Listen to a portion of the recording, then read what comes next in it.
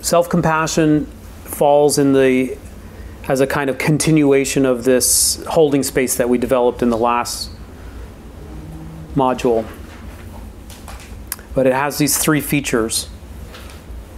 The first one is presence, then acceptance, and then humanity. Presence, acceptance, humanity.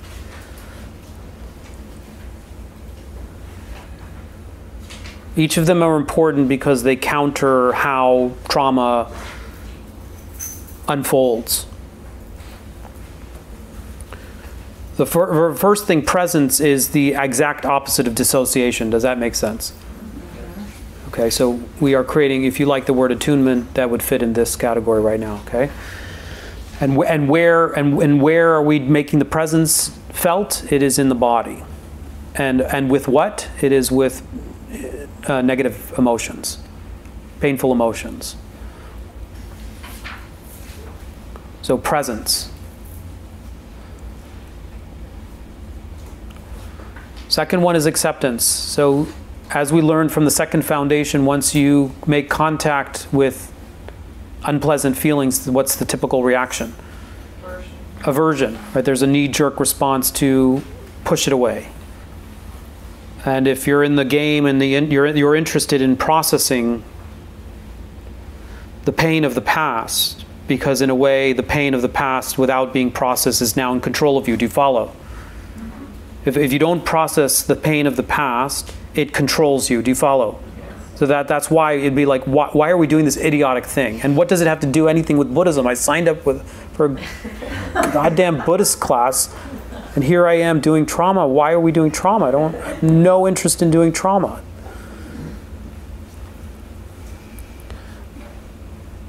The reason that we're doing trauma is after 20-some years of working in this way, the people that have the biggest spiritual inclination are the ones that are running away from the deepest wounds of their life. And if we're, so we'll get into spiritual bypassing, but if your hope and your aspiration is to have an impact on your mind, to cultivate your mind, you will have to take care of the pains and wounds in your life. Otherwise, they will control you from the unconscious. They will control you from the body. They will control you from implicit memory. There's so many ways. They will control you as the release of karma, because it's already been planted. So the best that you could hope for is to be like, I'm going to take care of this. That's the most heroic thing that you can do. You can't run and you can't hide. And just look at the evidence in your life. Like, how many times is it, how tiring is it to hit a landmine all the time? To take one step forward and 2 steps back, and 1 step forward and 2 steps back. It's like your body is telling you, I'm here. That's what trauma triggers. You heard this word trigger? That's what a trigger is. It's your past saying, don't forget about me. I'm here. I won't ask you, don't raise your hand, but on a daily basis, are you being triggered by something? And if it's not you, you're probably connected with somebody who is. So rather than saying, well, this is a problem, you say, there's something here to learn. There's something inside of me that's trying to get my attention.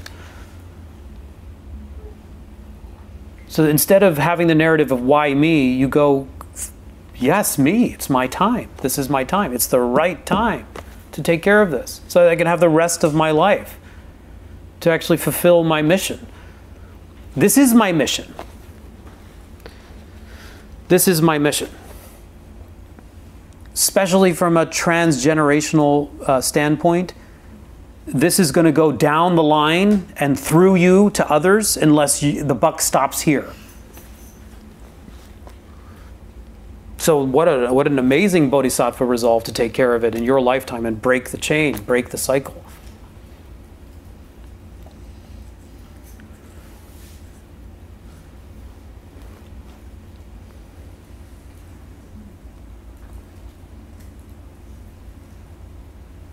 Presence, acceptance.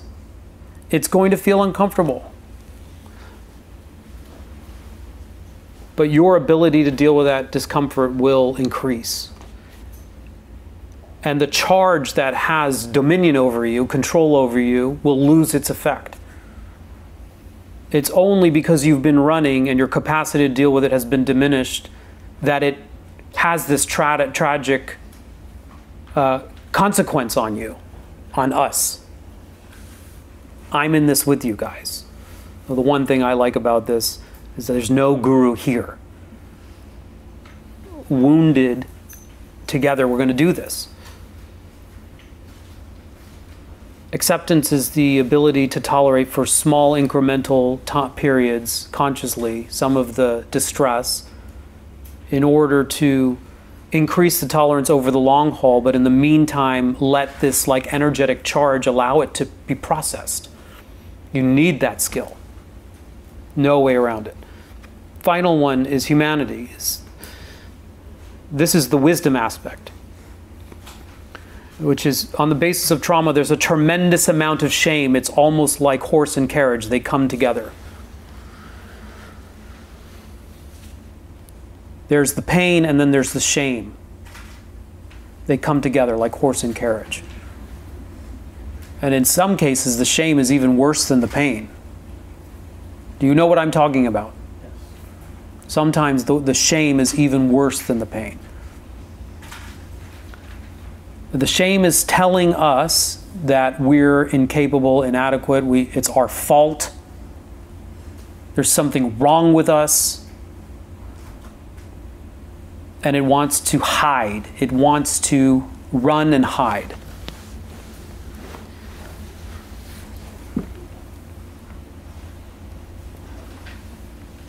So in order to dispel that, there has to be this sense of humanity. Like, this is the human condition. There's no shame in this. The things that happened to us weren't our fault. We had no resources to deal with it. We did exactly what we could do, the best we could to our ability at the time that they happened. And we spent our lives holding ourselves to some unrealistic standard, blaming ourselves. And now we're going to put a different spin on it. That this is part of the human condition. This isn't our mess to clean up. This is our responsibility to transform.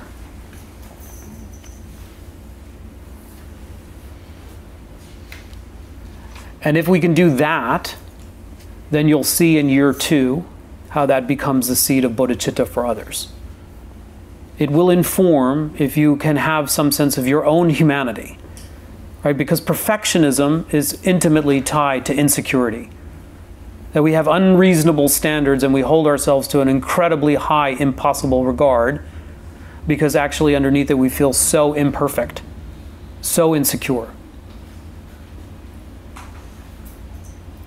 So the idea is lower the standard and have some humanity that gives you a wider berth to be a human being with all your frailties and your disposition and your inclinations and your mess ups and your wounds and your warts and all your secrets and all the rest of it. And then if you have that, if we can develop that, then it will transform our opinion and our reactions to other people. Because mostly it's a projection. Mostly it's an overlay of our inability to deal with our own suffering that we impose that on other people and call them clingy and needy and crazy and all the rest of it. And then want to, sue them.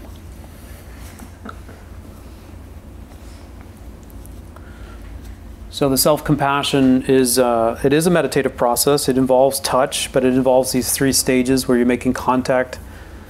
You're creating the acceptance or tolerance.